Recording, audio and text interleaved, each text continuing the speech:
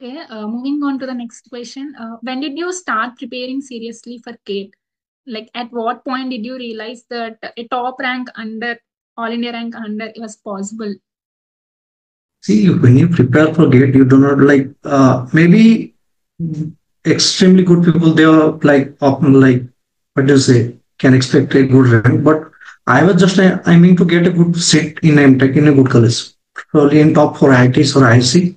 So my target was to get something like under 150, 100. That I was happy with that result, but I never thought that my result would go that gate. So yeah, I realized I will get under a 10 digit single digit rank when the gate mock result came. Result in says the answer sheet you get, right? After 10, 15 days before the declaration of the main result.